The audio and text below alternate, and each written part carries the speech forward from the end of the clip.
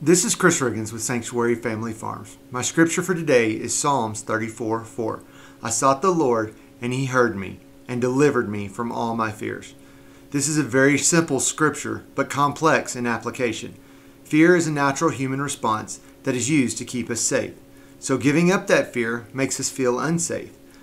But the first thing the scripture says is, I sought, and He heard, and delivered me from what I thought would be unsafe for me. No one wants to live in fear. So if you seek, He will hear you and keep you safe. So I challenge you, go out there, seek Him, and let Him deliver you from your fears. Hope you have a great day, because this is the day the Lord has made.